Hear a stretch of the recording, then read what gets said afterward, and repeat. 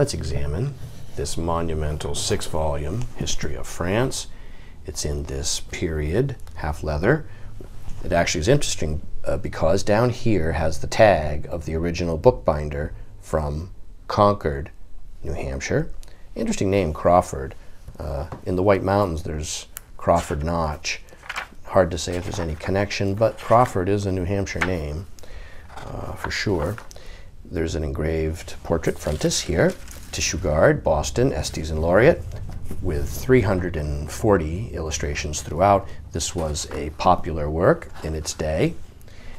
There is, in this first volume, a little bit of staining to the first few leaves, like so. There is a list of the engravings in this volume, including one of Notre Dame, like so, and there's also a map in here. And we'll notice that there's the same little bit of staining to the rear few leaves. And then there are those wood engravings, and then there are like this type of steel engraving right there of Notre Dame. Very well done, like so. That's a steel engraving. The steel engravings, of course, were printed on heavier paper, separately from the printing of the text, and then inserted by the binder at the time of binding, as typical. And this first volume displays some noticeable scuffing, as do all the volumes actually, but they all do remain sound, tight, and clean, as you can see, like this. I'll just flip through each one briefly to give you an idea. The edges of the text block are marbled. They all have the same marbled paper, the same binder's tag, and basically like so. And here we see volume 3, and has these steel engravings there. Portrait of Joan of Arc.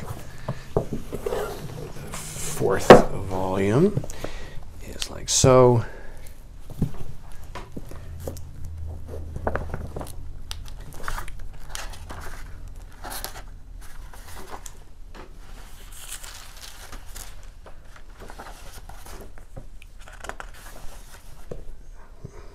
Okay.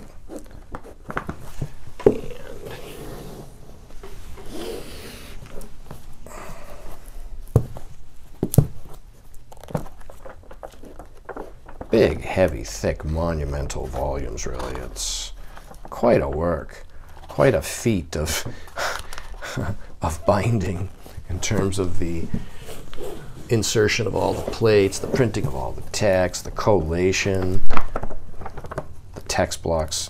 Yeah, it's really just this massive work. And at the rear here of this volume is, I'll get to it in a second once I show you this engraved view there of Antwerp. At the end, at the rear, is an index, an extensive, detailed, general index here that goes on like this. Yeah, an amazing, like more than 100-page index.